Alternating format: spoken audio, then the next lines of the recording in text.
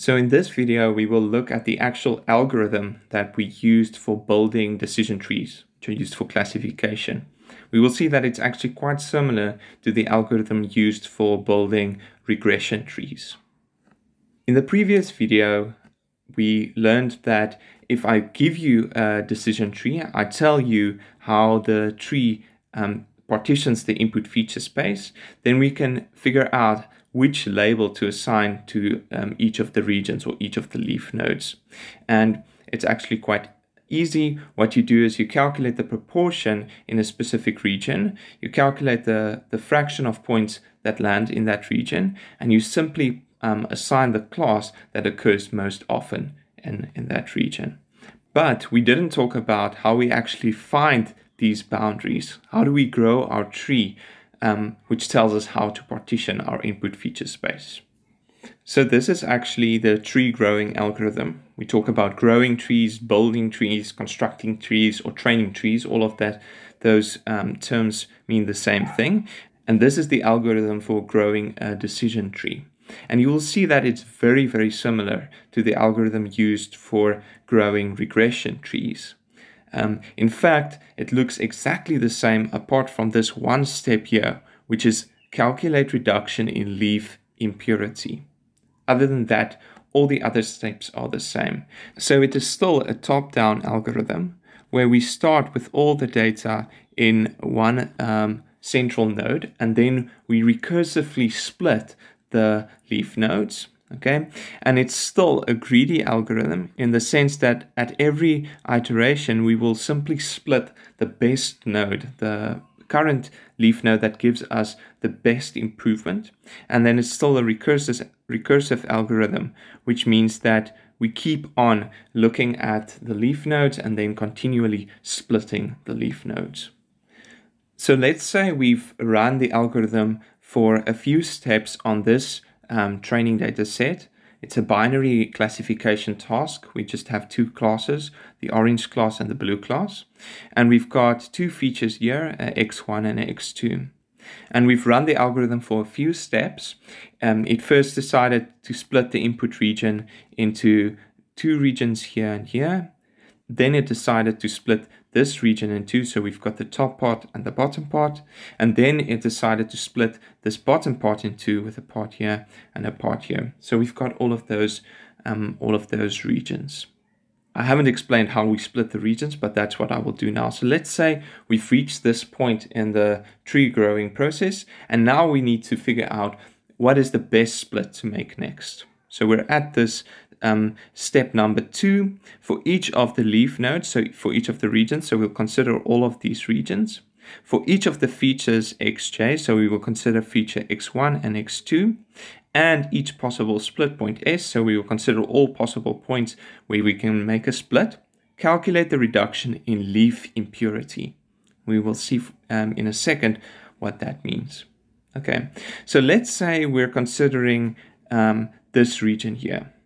Okay, so for each leaf node, for each region, so let's say we're looking at this leaf node, and let's say we are considering splitting x2, so we're just looking at that second feature. Okay, so one possible split position might be, let's say here. Okay, and in order to know how good that split is, we need some metric, some measure that tells us how good the resulting regions will be. Remember when we grew regression trees, we basically would consider a split, and then we would look at how much that split will decrease the squared loss, which makes sense for regression, right? You want to see if I split there, how much do I gain in terms of my squared loss? How much better do I do in terms of my squared loss? But here we're doing a classification task, right? We've got two classes, just a class 1 and a class 2, which is the blue circle and the orange square. We just got those two classes. Okay, so we can't use the squared loss, right? We need some other loss. And in order to do this step here, to calculate how good this potential split is, we need to figure out a way to tell us how good is this region, right? What's a metric, a measure for telling us how good that region is. And what we will do is we will basically look at what we can call purity. How pure is this region? Now, there are many different metrics that we can use for measuring purity, but the one that's used quite often for growing decision trees is called the Gini Index. The Gini Index. Okay, and the Gini Index has the following equation. So we're going to calculate the Gini Index in region M. Okay, what we will do is we will add up for each of the possible classes from little k is equal to 1 up to big K. We will calculate P, the proportion, the fraction in that region of that class, K, times 1 minus the proportion of points, of training points in region M coming from class K. Okay, so this is the metric that we will use. So if I give you a specific region, for example, this one, then you can calculate that number, and that number gives you an indication of how good that region is, how pure is that region. To see that, let's just consider the case for two classes. Okay, so we have for two classes. This example, of course, is a binary classification task. So we just have two classes here, a class 1 and a class 2. But the Gini index works for an arbitrary number of classes. But as an example, let's just look at two classes. So we actually, in a specific region, will calculate two numbers. We will calculate the proportion of points in that region coming from class 1. And we will calculate the proportion of points in that region coming from class 2. Okay, and if it's a binary classification task, then we know that the proportion of points from class 2 will always be 1 minus the proportion of points coming from class 1. So what does the Gini index look like for this two-class case?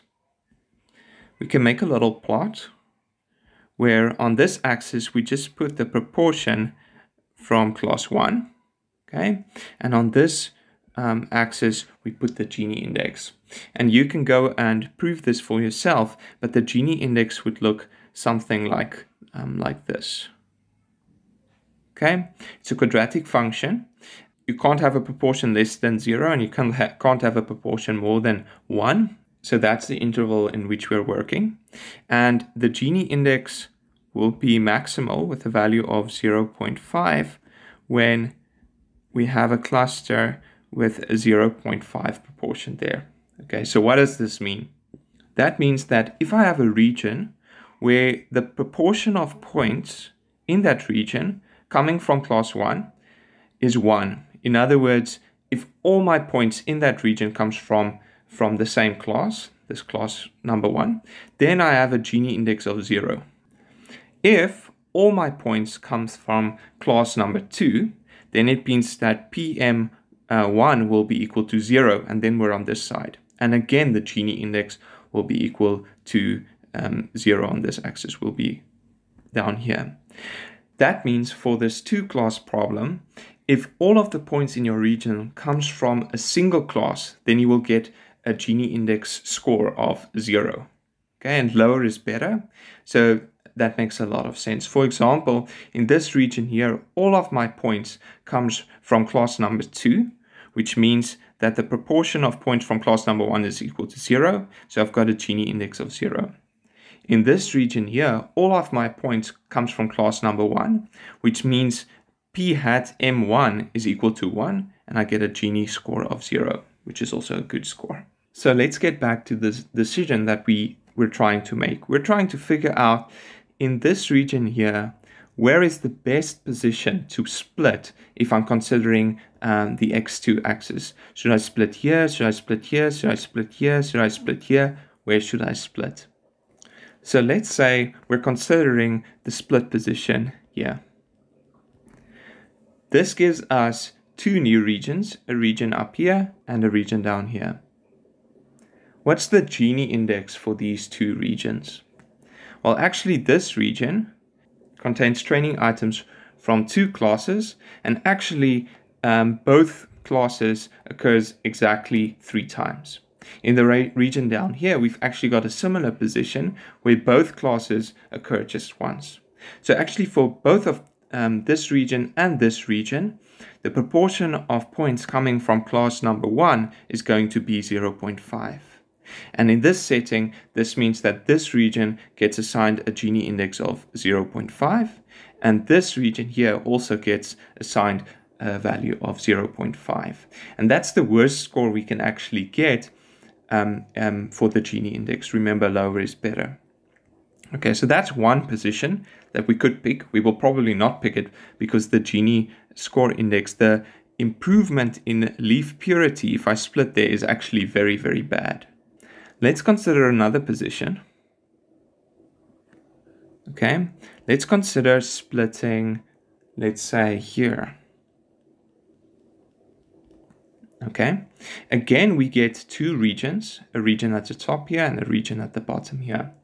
What's the Gini index of those two regions? In the top region here, we get a perfectly pure region. All of the items in that region comes from class number 2, the orange squares. So that means the Gini index for that region will be, we've got a perfectly pure region, so the Gini index for that region will just be equal to 0. Let's call it region 1, that's equal to 0. That would be that, the Gini index for that region. For the region down here, we don't have a perfectly pure region, but we're getting pretty close. So here, the proportion of points in that region, let's call it region number 2, coming from class 1 is equal to 4/5, right? There are 5 points in that region, okay? And of those 5 points, 4 of them come from class number 1. So on the plot, on our Gini plot here at the bottom, we're at 4/5, okay? So we're getting a Gini score of around that value there, which I believe is around 0.32. So that means that this region now gets assigned a Gini score of 0.32. And that's a lot better than the situation we had before when we considered splitting here, where we had a Gini score of 0.5 up here and another Gini score of 0.5 up here. So the green split is definitely better because we get a Gini score of 0 and a Gini score of 0.32. So that gives us an average Gini score of 0.16 compared to the average Gini score of 0.5 that we had when we would split at the red position. There is in fact many different options that we can use as a metric of leaf impurity. The Gini index is one.